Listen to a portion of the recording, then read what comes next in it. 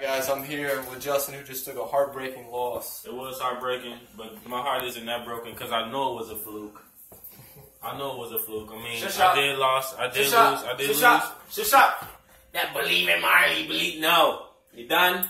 You shushed up. You talk too much. He's garbage. I can beat him. Shush up. You talk too much. It's my turn. Hey, you know what? I'm going to shut. You know what? Come back in. I don't need your. I'm sorry. You know what? I'm going to learn from his mistakes. I'm not going to talk smack until that championship is mine. Listen, so I'm going to stay silent. Listen, I'm going to keep talking smack. So I can boost my confidence. I'm going to tell you right now, that was a fluke.